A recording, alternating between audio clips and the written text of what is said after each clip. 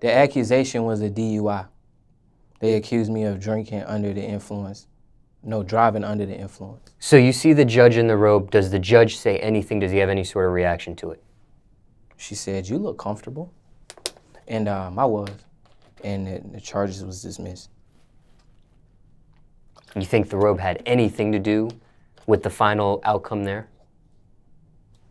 Be comfortable all the time. Okay, well, the FBI situation, what happened there? So I was at, as you know, I run a Henny House ATL. And I met with some gentlemen that are YouTubers and streamers. Gentleman's name is actually Ice Poseidon, whom at the time I didn't know was under investigation for child pornography and different things of that nature. It seemed like a pretty nice guy to me, but I'm not a child. Maybe I wasn't one of his targets. They approached me about helping them collaborate on a house in Los Angeles, and it was going to go by the name of the Scuffed House. When I did this, I flew out to LA. I left my house because he came to my house first. He said, I like how you got this business running. And so I came out to LA to help design their space for them. I have an eye for design. I love design. It's like one of my passions. And had a great time. Very nice house. I think it was like an $8 million mansion. Had an elevator, all that cool shit. But he just ain't have his business together, man. And he has really shady people around him. So I remember I was laid up with my girlfriend, had my dick in a booty hole about 4 a.m. And the door got kicked in. And, you know, the noise was familiar. And everybody started, the house was so big, it was 14 people in the house and you wouldn't even know because it had 14 rooms. So they kicked the door in, it was about 4 in the morning. And, you know, I was like this, I'm calm, collected. The noise was familiar. So I kind of already knew what was going on when I saw flashlights kind of beaming through the house. And I told my girl, I said, you know, just throw on a robe and just stay calm and shit. And we came out the door, had our hands up, and they had M16s and all of that, all kind of different rifles and whatnot aimed at everybody. And ultimately, man, once they got the house cleared out and they started searching it for all the electronics and whatnot, they weren't after me. I was there, but they weren't after me.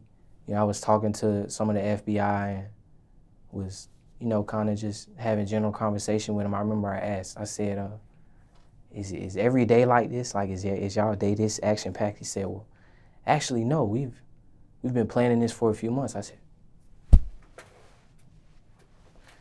well, glad to be here.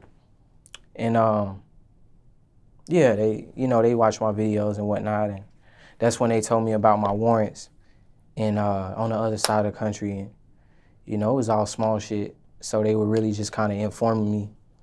They knew they were several years old, and I had told them, the gentleman, that I would take care of it when I got back. So what did they want from you? What was all this for? They seized everybody's phones. I had 2 phones. I think I had like 2 or 3 laptops in my bag. They went through, they took the TVs off the walls, every electronic you can think of. And, you know, the search took 5 hours because the house was so big. So we was sitting outside waiting on them to finish searching the house for 5 hours. They searched the pool, you know what I mean? So searching the inside of the elevators, searching all the little maintenance closets and stuff they got in the cut. And ultimately, you know, they ended up giving me my stuff back, and my girlfriend, she got her shit back.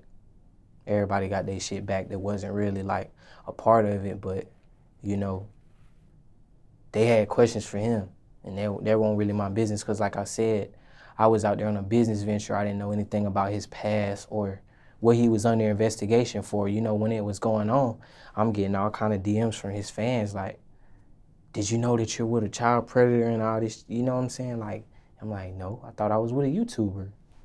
But, you know, to each his own. Everybody got their own thing. Anything can happen.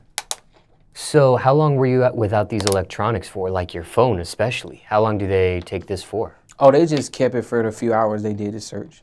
Oh, what did they do? They kept his for months. You know, he didn't have his phone and his computer for months. No. But what did they do? They like back up all the stuff that's on your phone so they could use that for information? I think they do. They got like a truck or something. I think they do. I think they copied all the nudes off my phone and put them on a little disk drive. Lucky motherfuckers. So how long were they there for in total? Probably about 7 or 8 hours.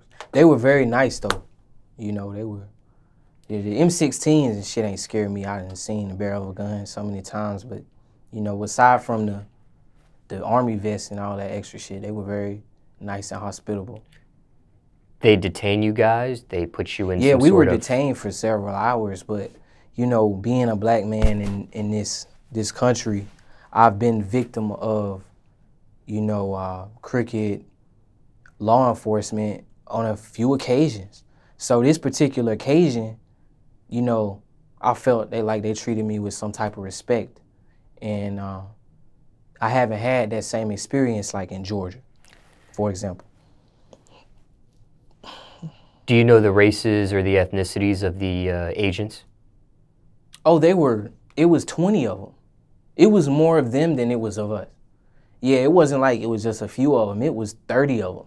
I say 20 because it was 20 of those jurisdictions. But altogether, I think all of the jurisdictions combined, the sheriff, Secret Service, all of that, it would have been 30, 40 of them, honestly. All white? No, it was mixed races, but okay. Again, this is California. California is a very diverse place and one of the greatest parts of this country, so